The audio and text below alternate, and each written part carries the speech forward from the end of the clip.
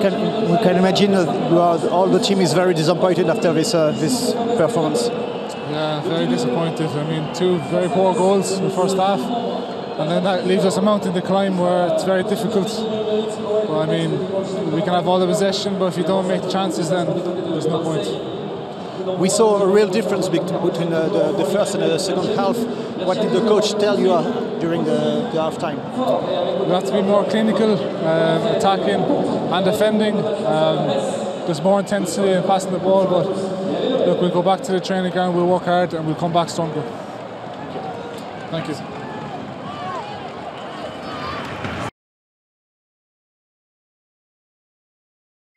Good evening, Yohann. A big performance. You had to give it your all. We even saw you finishing the game with leg cramps.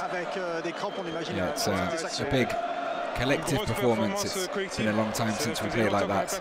We've done it against Paris, but now we finally have our reward. It was tough. We can't deny it. Physically, it was really hard, but it feels good. We've been waiting for a win for a long time, so finally it feels good. It was good, but eventful, especially in the first half. After that, you're a bit less intense, but you must be very satisfied with the performance. Yeah, we played really well in the first half. We kept going. They were at home, so of course they were going to push it in the second half. So it was harder physically, but we worked well as a team, and I hope that we can keep going now this season.